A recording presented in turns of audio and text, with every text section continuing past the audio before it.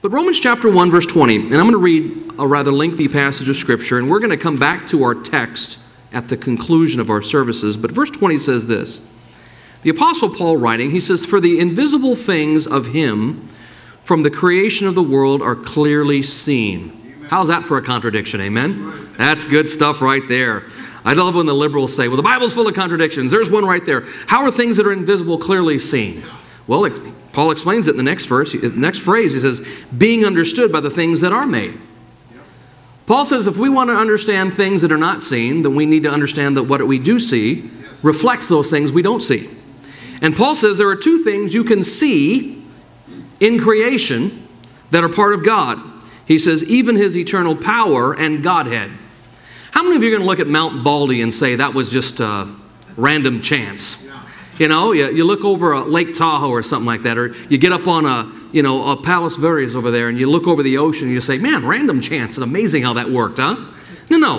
His Godhead and His eternal power are seen in what we see today. Amen. And then I want you to look at verse 21. Paul dovetails off of verse 20 and says these two words, because that, comma, when they knew God. Everyone say the two words, knew God. Knew God. Now that's important that you say that, because in the last part of verse 20, the two words are without excuse. Because that when they knew God, they glorified Him not as God, neither were thankful, but became vain in their imaginations, and their foolish heart was darkened. Professing themselves to be wise, they became fools, and changed the glory of the uncorruptible God into an image made like to corruptible man, and to birds, and four-footed beasts, and creeping things. Wherefore God also gave them up to uncleanness through the lust of their own hearts, to dishonor their own bodies between themselves, who changed the truth of God into a lie, and worshipped and served the creature more than the Creator, who is blessed forever. Amen. For this cause God gave them up unto vile affections. Now I'm going to use the word vile affections today. Understand that I didn't say that. Right. Paul did under the inspiration of the Holy Spirit. He says, God gave them up unto vile affections. For even their women did change the natural use into that which is against nature. And likewise also the men, leaving the natural use of the woman, burned in their lust one toward another, men with men, working that which is unseemly, and receiving in themselves that recompense of their error which was meet. And even as they did not like to retain God in their knowledge, God gave them over to a reprobate mind to do those things which are not convenient, being filled with all unrighteousness, fornication, wickedness, covetousness, maliciousness, full of envy, murder, debate, deceit, malignity, whisperers, backbiters, haters of God, despiteful, proud, boasters, inventors of evil things, disobedient to parents, without understanding, covenant breakers, without natural affection, implacable, unmerciful, who knowing the judgment of God, that they which commit such things are worthy of death, not only do the same, but have pleasure in them that do them. I don't want anybody to walk out of this room and say that the Bible isn't clear. Okay? I think the Bible is pretty clear. All right? I don't think we need a clearer translation. I just think you need to believe what you read. Amen? Amen. See, the homosexual agenda seems to be everywhere these days. Media, music, and magazines are all about how cool and accepting it is to, quote, come out of the closet. While sodomites have come out of the closet, Bible-believing Christians have stayed in the closet. Many Christians, and I borrowed that phrase there from Brother Mark Kirkpatrick, many Christians have been cowered into silence by the sodomite agenda by calling Christians who express their biblical views as, quote, homophobic, bigoted, intolerant, and those are just the nice words. The sodomites call their lifestyle an alternative one. I call it a death style. For the inevitable end of this vile behavior is, by and large, a premature death. What the Sodomites want isn't tolerance. What they want is all-out acceptance without restrictions. They want the ability to practice their sexual deviancy with no criticism or pushback at all, whether from the government, the state, the local, or an individual neighbor who sits on their porch. Since no sodomite, by definition, reproduces, all they can do is recruit. And they desire to have free access to your children in such a way that if you open your mouth to say anything against them or their agenda, you will automatically go to jail for a hate crime, and it's happening as we speak. Now, here's the question. How does the traditional, that would be us, Bible-believing Christian, that would be us, respond to the sodomite agenda within this created environment, and it's been created, of open season against traditional Bible-believing Christians? Amen. This morning, the title of our sermon is a relevant one, entitled, The Homosexual Question. Let's pray. Father in heaven, we thank you for the opportunity this morning to look at your word, and we pray, Father, that folks would walk out of here with some clarity on this issue.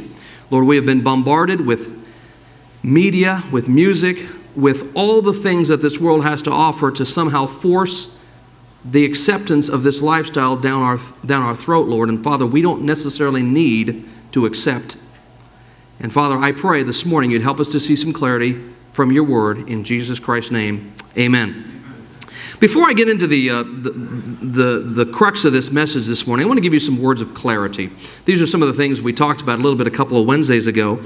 But there is a whole lot of misinformation regarding homosexuality that is bandied about in Christian circles. Now listen, I am an equal opportunity basher. Amen? I'll bash our own guys as well as I will the guys on the other side of the spectrum. And I want to make sure that the information that proceeds from this pulpit is accurate information. Listen, I don't agree with the homosexual agenda. I have homosexuals in my family. I love them, but I don't agree with anything that they do. But the fact is, there's a lot of misinformation regarding homosexuality that is bandied about in Christian circles, that it would behoove you and I to get the facts and nothing but the facts. And the first thing is this: sodomites and sodomy should not be considered a special class of sin or sinner. That's right. That is extremely important, because they are sinners just like any other sinner. And what tends to happen sometimes within our circles, especially the more aggressive evangelical circles, is they'll say there's adultery, there's drunkenness, there's fornication, and then there is, in this black bold, homosexuality. Paul doesn't put it like that. Look at 1 Corinthians chapter 6. Keep your finger in Romans. 1 Corinthians chapter 6, and I want you to look at verse number 9. 1 Corinthians 6, verse number 9. Again, for those of you that were here on Wednesday nights, just bear with me. Verse 9. The rest of them weren't here, so they get it. Amen. Verse 9. Know ye not, 1 Corinthians 6, 9, know ye not that the unrighteous shall not inherit the kingdom of God? Be not deceived, neither fornicators, nor idolaters, nor adulterers, nor effeminate. Everyone look up here. The word effeminate not only means sodomite, but it means lesbian, it means transgender, it means everything that you can think of today. The word effeminate is all-encompassing. Our modern translations will just say homosexual. That's just one group. Effeminate covers the whole spectrum, including Bruce Jenner. Let's move on. Nor abusers of themselves with mankind. 10, nor thieves, nor covetous, nor drunkards, nor revilers, nor extortioners shall inherit the kingdom of God. Look up here. I don't see the word effeminate, nor the phrase abusers of themselves with mankind in black bold. Do you? No. I see those sins in the same line with fornicators and idolaters. My point is this: if Paul, through the Holy Spirit of God, did not consider this a special class of sin or sinner, then neither should you. You see, Paul puts them right in there with the rest of them. Verse 11, and such were some of you. Talking to the church at Corinth, and he says, but you're washed, but you're sanctified, you're justified in the name of the Lord Jesus, and by the Spirit of our God. So the first thing you need to know in terms of clarity is sodomites and sodomy should not be considered a special class of sin or sinner. They are sinners, just like you're a sinner. Number two, sodomy is not the unpardonable sin that many within Christian circles seem to suggest it might be. Some people think that if you cross that particular line, that somehow you can't get back across it. And they have their verses for it, and we're going to look at them in just a minute. But listen, sodomites can receive Christ as Savior just as a drunkard or an adulterer can. Amen. Now, you say, what's my proof? Paul just said in 1 Corinthians 6, and such were some of you.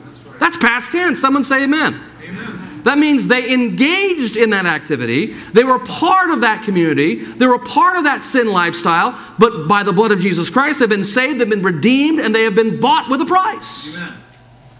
So it's not the unpardonable sin. You say, well, then where do they get it? Go back to Romans 1. Verse number 28. Now, let me just make a caveat here. Usually the extreme Calvinist position will be the position I'm about to give you. Okay? More moderate Calvinists wouldn't necessarily hold to this. Some of them might. But the extreme guys would say this in verse 28 of Romans 1. It says, and even as they did not like to retain God in their knowledge, God gave them over to a reprobate mind to do those things which are not convenient. And they center their entire doctrine on the fact that a homosexual cannot get saved once they cross that line. They center their entire doctrine on the word reprobate in verse 28. Now, we have some men in here, and some men that aren't here, that have some idea of the legal system. And we all know what probation is. Some of you in this room might have actually been on it at one point in your life. But probation is a time of testing. Can we agree with that? Yeah. It's a time of testing. We're going to see if you're going to be true to the dictates of what we say you ought to be true to. And if you don't, then we're going to reprobate you. We're going to put you back under. In other words, it has to start all over again. Or you're going to have to go back to prison, and then the probation starts over again. The word reprobate doesn't mean without any possibility of ever getting saved. It just means that you get put under probation again. You get tested again. I don't know of a person in this room who's never been reprobated. Every one of you have been tested and flunked and then got reprobated. That's right. That's right. Think about the Old Testament Israelites in the wilderness wanderings for 40 years. Every 3 days they got reprobated. They would fail a test. God says you flunked. They get reprobated. So it doesn't mean without the possibility of getting saved, and it doesn't mean that if you're homosexual, that once you cross that, quote, moral line, you can't get back into it. That's silly. That is silly. First of all, what you're doing is you're walking on the blood of my Savior. You're saying that the blood of the Savior cannot cleanse certain sins. And let me tell you something. It can cleanse any sin. Amen. Any sin. Number 3, sodomites can, like drunkards and chronic adulterers, go through their entire Christian life fighting this sinful desire. Now, this is something that some of our groups don't like to really acknowledge. But let me just tell you something. I have seen men and women get saved by the power of God and quit whatever their problems were cold turkey without any notion of looking back. Right. It's amazing, but I've seen it. Yeah. Some people that were drunkards, man, they don't desire it anymore. But then there are some, they get saved, they can't even be around the smell of it because it brings them back to the urge. Right. Can we agree with that? There are some people that maybe they were chronic adulterers. They were fornicators before they got married. And there are certain things that just tip them off. Even though they're saved, they've got the Holy Spirit of God. Some things, they look at it, it tips them off and it gets them back into their behavior. And folks, all I'm saying to you is sodomites can, like drunkards and chronic adulterers, go through their entire Christian life fighting this sinful desire, but it doesn't mean they're unsaved. It just means they know what's right and they know what's wrong. Now, what about some of the liberal logic concerning Christ and the God is love thing? Because this is usually what happens, right? You'll get an unbiased talk show host. Let me say that again. We'll get an unbiased talk show host who doesn't have a dog in either fight. right? And sits there as a moderator because, you know, that person is just balanced and fair and all that kind of stuff. And they'll have a homosexual supporter over here, then they'll have some, you know, Christian that had said some stupid things over here, and then they'll have them debate, and then the homosexual guy will say, or the defender of the homosexual rights will say, you know what, God is love. Yeah. Well, I got news for you. My dad is love, but he hurt me a lot. Listen, what about that liberal logic concerning Christ? And the common liberal canard goes something like this. Well, Jesus Christ never spoke directly about homosexuality, so therefore it should be a non-issue for Christians. As if that's the fait accompli statement. Right. Like I'm supposed to go, oh, thank you, you've said it, now I can't say anything against that. Oh my gosh, that is such, the logic is so good. You know what I think the problem with some of our folks is today? I don't think they understand what critical thinking is. You see, critical thinking is to, by definition, is to critique and to be critical of what somebody is saying.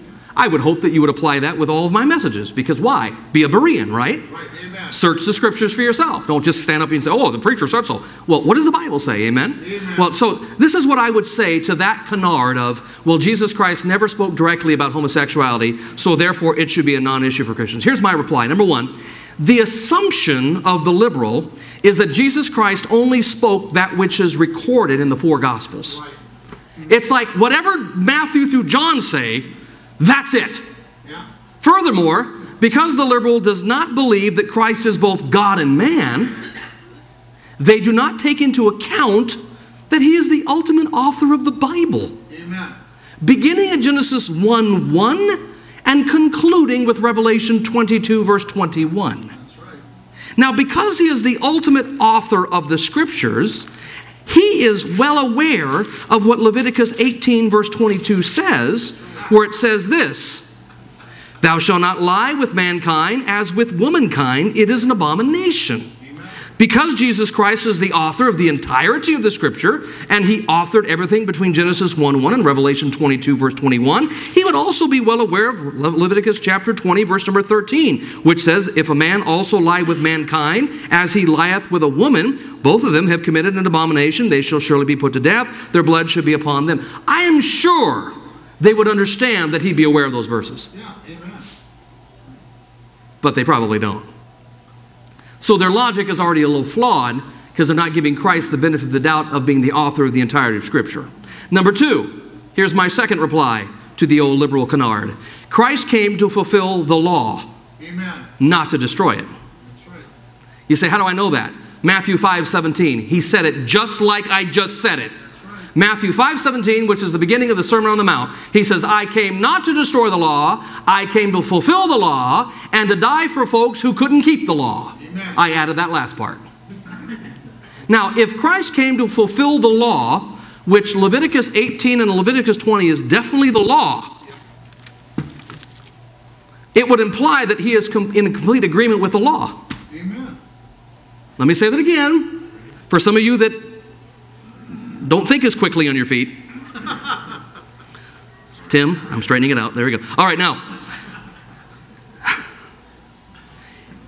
if he said he didn't come to destroy it, but he came to fulfill it, then that means he's in complete agreement with it. That's right. And if that's the case, then the logic starts to fall apart. That's right. Number three, while Jesus Christ never spoke directly against homosexuality in the Gospels, he also never spoke out for it. Isn't that funny? They'll say things like this, well, Jesus Christ never spoke directly against homosexuality. And we're supposed to be going like this, oh my goodness, how can I respond to that? Oh man, I got to go to college to respond to that. And then you just simply say, well, it might be true that he never spoke directly against it, but he didn't speak directly for it either. But you see, we're not supposed to have logic. They're supposed to have it. Number four, we must be careful not to compartmentalize Scripture and draw false distinctions between that which Christ said in the Gospels to that which some other part of the Bible says. Now here's what the liberals will do. They'll quote Jesus as if he's the be-all, end-all, and the Gospels are it. The Bible is only Matthew through John. It's not Genesis through Malachi, and it's definitely not Acts through Revelation. we have a problem with Paul's statements. You know, you're going to quote Romans 1, and we have some problems with Paul. And you can't go over to Leviticus 18 because we have problems with the law. Why? Because you have problems with the author of the book? You see, we must be careful because 2 Timothy 3:16 says, all Scripture is given by inspiration of God and is profitable. Amen. For doctrine, reproof, correction, for instruction in righteousness, that the man of God may be perfect, thoroughly furnished unto all good works. That's right. All of it, from Genesis 1:1 to Revelation 22, verse number 21, it is all inspired equally. Not some more, not some less. All of it is equally inspired. Amen. But the problem is today we want to compartmentalize things. And we want to say, well, what Jesus said carries more weight. No. See, Jesus is not going to say anything that contradicts what is already written. Jesus is going to say, well, you've heard it said that it wasn't good to lie with man as you lie with women, but I'm here to say that it's okay. He didn't say that. He didn't say that anywhere. In fact, when he had the opportunity to say something that would at least imply some sort of acceptance of a lifestyle that was an alternative one, in Matthew 19, he says, when God created man, he created a male and female at the beginning. Amen. Genesis chapter 2, and that is found in Matthew chapter 19, where the Lord talks to the Pharisees about this. Now, with all that said, let's jump into this. Go to Romans 1. We're going to take about 15 minutes here and give you some good information, hopefully. Romans chapter 1, and I want you to look at verses 20 and 25. How can the homosexual agenda be accepted in the community at large? Now, it's true that for the last 30 years, they've tried to make us laugh our way into accepting them. Can we agree with that? Yeah. I think we all remember the show Soap. Billy Crystal played a gay character. That's the 1970s, by the way. I think you all remember Three's Company. I understand that John Ritter was playing a homosexual, but it doesn't matter. The whole point is we're still laughing at it, right? And then, of course, you had Will and Grace in the 90s and early 2000s. And now, of course, there's a show for everything, the L word and this and that. Okay. And we're supposed to not only laugh at it, but now they put touching stories and we're supposed to connect with them because there's, you know, solemn music and stuff and our heart cries and stuff. Well, that's the way the media tries to change our hearts. But that by itself is not going to help. So here is the way that the homosexual agenda is going to gain worldwide acceptance. And it's found in Romans 1:20 through 25.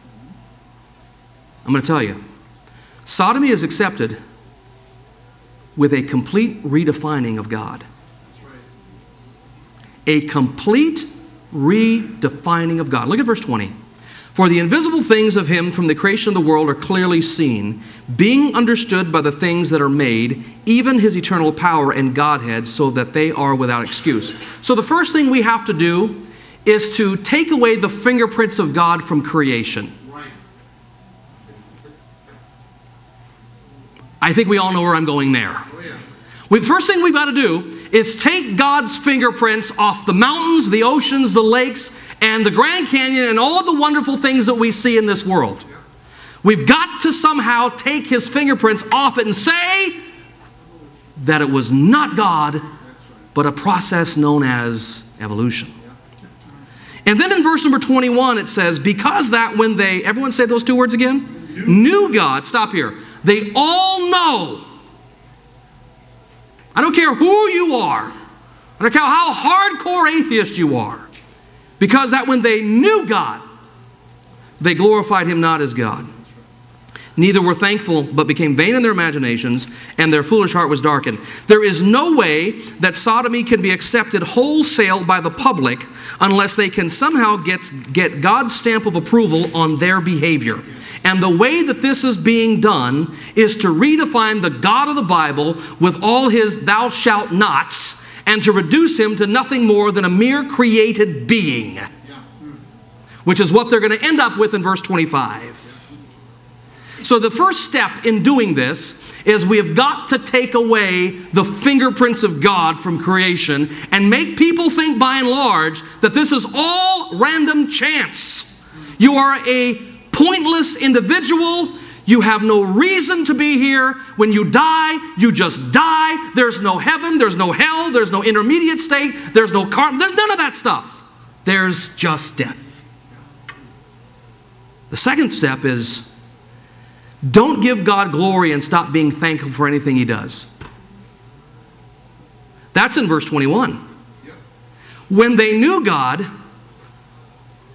you see, the phrase knew God implies that they know that God deserves two things: to be gloried and to receive thanksgiving. Amen.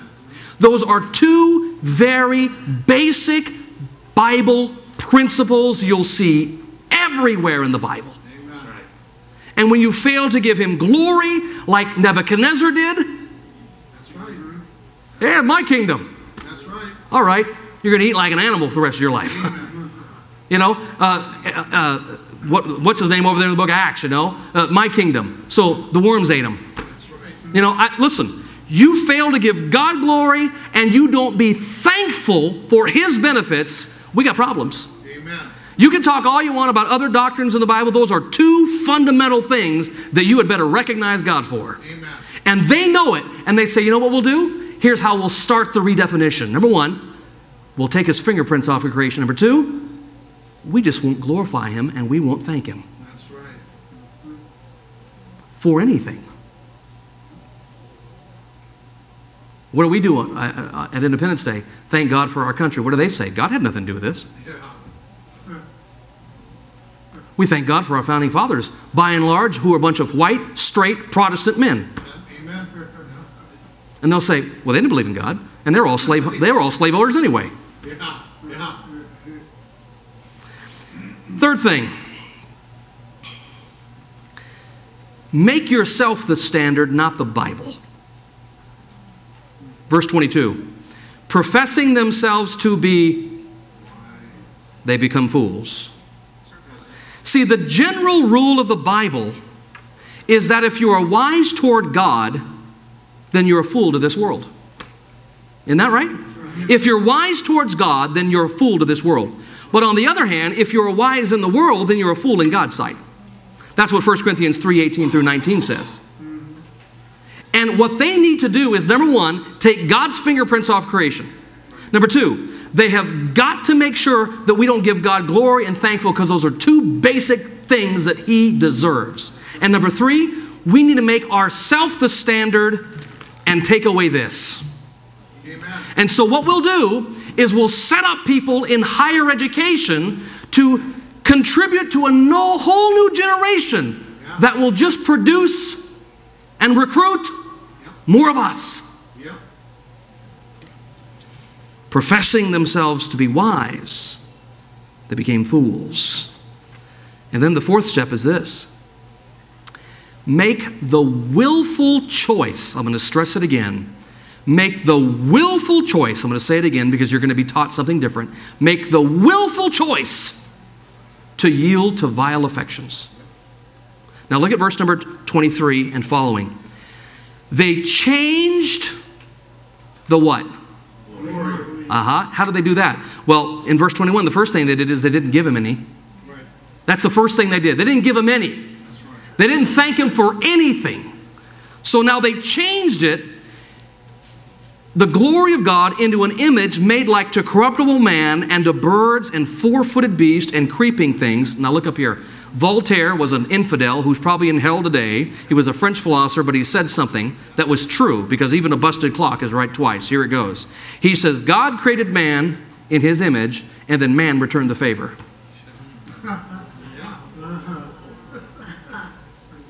Now listen, all I got to say is this. He's probably in hell right now, but that's about as smart as it gets. God created man in His own image, and then man returned the favor. You see, the Sodomite movement cannot have the acceptance that they want unless they can redefine God and get Him to stamp His approval on their behavior. But the only way they can do that is to take the standard away, take His fingerprints from creation away, make themselves the standard, not the book. And then once all that happens, they end up changing His glory into nothing more than a created being. And then he concludes in verse 25, they've changed the truth of God into a lie, and they worship nothing more, essentially, and serve the creature more than the Creator. What do? They made a god of their own choosing. They devolved Him down. And they say, well, the book says, thou shalt not, but the God that we serve at the Metropolitan Church, it's different. And then lastly, they make the willful choice to yield to vile affections. I want you to look at verses 26 and 27, and you'll have to underline a word here because it's important for you to know this, because the culture is going to teach you the exact opposite. Verse 26, for this cause God gave them up unto vile affections. Look up here. Now this is important because here's what happens sometimes. If you want to do something bad enough, and God sends you reproof after reproof after reproof that you shouldn't, at some point God says, have at it. And by the way, that's when it's scary. Yes. Because with that have at it comes a sense of liberation on your part. And that liberation, you don't realize it, but it comes with stocks and it comes with bonds. And I'm not talking about money. Verse 26, for this cause God gave them up unto vile affections, for even their women did change the natural use into that which is against nature. Now I want you to notice the word change. Verse 26, change. In order to change something, you have to change something. You have to make your mind up and change. Now look at verse 27. And likewise also the men leaving, underline leaving. That's an act of the will. That is an act of the will. Leaving the natural use of the woman, burn in their lust one toward another, men with men. Change, verse 26, and leaving are all acts of your free will. God did not make you gay any more than He made you a bank robber or an adulterer. So don't blame Him for your problems. God did not, does not, and will not authorize or approve of your sin, no matter what sin it is. Now, what's the next step? Here's the next step. And it doesn't stop, because this still doesn't gain acceptance yet. This is just making Christians angry. So now the next step is to try to stamp out all knowledge of the biblical God from your thinking. Look at verse 28. And even as they did not like to retain God in their knowledge. So here's their goal. Once they've redefined Him and taken Him out of creation, changed the standard to themselves instead of the book, once they've redefined God, once they've done all these things, guess what? We're going to try to stamp out all knowledge from our thinking. We don't like to retain. The word retain means to keep knowledge of Him. And then the final step is, and this is the unfortunate reality of it all, God turns you over to the fruit of your decisions. Look at verse number 28. And even as they did not like to retain God in their knowledge, God gave them over to a reprobate mind to do those things which are not convenient. Now the word convenient there, I would have chosen a different word if I were a translator. However, it's a heavier word than you and I would think it is. And then verses 29, 30, 31 tell you all about the fruit of that decision. Now you say, well, wait a minute. Unrighteousness, fornication, wickedness, covetousness, backbiters, verse 30, haters of God, despiteful, disobedient, without understanding, covenant breakers, without natural affection, implacable, unmerciful. You mean that characterizes that decision? Yeah. That's what God says. Not me, that's what God says. That kind of, where God says, you know what, I'm letting go of the reins. I'm not going to pull back anymore. I'm not going to send the Holy Spirit of God to convict you. I'm not going to send preachers and missionaries. I'm done with you. If that's what you want to do, I'm done. That's right. You have been reprobated. Verse 32. Who knowing the judgment of God. Oh, man. Look up here. No matter how much you try to stamp out the knowledge, you know. He says, who knowing the judgment of God, that they which commit such things are worthy of death. Now you say, well, wait a minute, that's harsh, preacher. That's harsh. Now, this next thing is going to get me in trouble via YouTube, but I'm going to say it anyway. In Leviticus 20, it said that the Sodomites were worthy of death. Let me tell you why God said that. And some of you are going to have a tough time accepting this because, you know, you're like the liberal over here. God's love. He says if you don't, what will happen is this disease will spread and then you'll die. Yeah. You say, why? Because you see, straight people are the victims of this kind of behavior. Oh, yeah. You say, what do you mean by that? Oh, come on. Let's just think about this. Sexually transmitted diseases. Yeah. There's one in particular that's really big. Oh, yeah. He says if you don't get rid of this, it'll become a scourge on everything. Now listen, I'm not saying we go around and kill everybody. I'm just saying that was God's heart when he wrote that. Yeah. Now, with that said, let me conclude with this 5-minute thought. How should Christians respond towards sodomites? I got to end like this because the other stuff is too heavy for you. The first way you ought to respond is, number one, like sinners who need a Savior.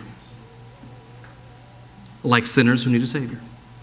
They're no different from any other sinner. Amen. They've just chosen a path that is really rancorous Yes. and is in your face, and guess what? You're going to have to treat them like sinners who need a Savior. That's right. And you got to witness to them if they give you an opportunity. Number two, here's how you respond to them. Secondly, with truth, not political emotion. Amen. You have got to do your best, my little Tea Party folks in here, to divorce your political emotion when dealing with people like this. You say, why? Because political emotion doesn't win the battle. The Lord and his word wins the battle. Amen. Okay? So you do it with truth, not political emotion. By the way, and don't give them cheap truth. Give them exactly what is stated. Don't paraphrase. Don't try to somehow massage the God of God's word. Give them what it says. Amen. Let them know this is what happens when you choose this. That's right. With truth, not political emotion. Number three, and here's the money shot. With tolerance, but not acceptance. You see, I'm looking at some of the most tolerant people on the face of the earth right now. Amen. Because every one of you believes that this, I'm assuming, let me rephrase that. I'm assuming every one of you believe this book is inspired of God. Amen. And I'm assuming that you believe that God is in control and is the authority. Amen.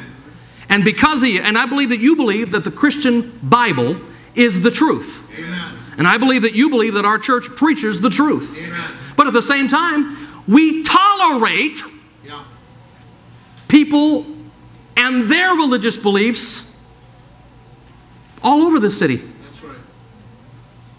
Whether it be a Jewish synagogue, or whether it be a Muslim mosque, or whether it be a Buddhist temple, or a Sikh temple, or whatever it might be. I disagree wholeheartedly with their religious belief. I want to see them won to Christ, but I tolerate them to worship. Amen.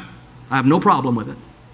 I got no problem with the JWs knocking on my door. I disagree with everything they say, practically everything, 99.9% of it. But listen, if they got the freedom to knock on some man's door, I got the freedom to knock on some door. Amen.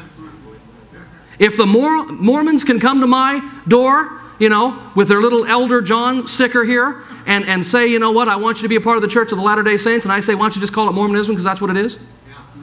I says, I disagree with them totally, but guess what? They have the freedom in my country to do that. That's right. I'm so sick of these little stupid coexist. I coexist. Christians have been coexisting with other non-believers in this country for 200 plus years without no problem. We don't take Christians and separate them from Muslims on a ship and then throw the Christians overboard. We don't do that. That's right. We wouldn't do that with Muslims. If there were a bunch of Christians on a ship and there were Muslims there, we'd want to make sure everybody was on the ship. Yeah. Amen. Their soul is important. Their ideology is bunk, but their soul is important. Christians are the only ones that can truly tolerate. Amen. We're the only ones. So what do they want to do now? See, it is possible for me, as a Bible-believing fundamental Baptist, it is possible for me, as a Christian, to love somebody, but not love what they do or be in agreement with the choices they make. That's right. It is absolutely possible for me to do that. And I have done it time and time again, and not just with this current subject. And what they're saying is, no, that's not tolerance. You've redefined it. No, we're giving you the definition of tolerance. See, they redefine God, and then they redefine tolerance. And they say, no, tolerance means complete out and out acceptance without questions of what we're doing. No, that's not tolerance. That's manipulation. That's right. Now, here's what I say to you. The homosexual lifestyle is not, I'll say it again, is not an alternative one. It is a death style. Amen. And according to Romans chapter 1, they will receive in themselves, catch the wording of the verse, in themselves the recompense of their error. In other words, they'll get payback for it. And folks, I'm telling you right now, you're going to meet some that are politically motivated and just are over the top. And then you're going to meet some that are just sweetest people on the face of the earth. And I've met both. I remember when I was working with my dad years ago, and we used to do a lot of props and stuff like that for Hollywood. We used to go to Paramount Studios. Listen, 50% of those people down there were homosexuals. I was friendly with every one of them. I had no problem with them. They weren't doing anything to me or saying anything to me that was, whatever they were doing in private. I don't know what they were doing in private, but in front of me, they were just fine. So I treated them like a human. They treated me like a human. And they got wind that I was a Christian, and then they got wind that I was in Bible college. And guess what? They kind of thought it was weird that I was nice to them. See, we're not saying that you need to breathe fire on them and say, you're a homosexual, and burn them like into crispy critters. No. You need to love them, but don't accept what they're doing. You stay strong.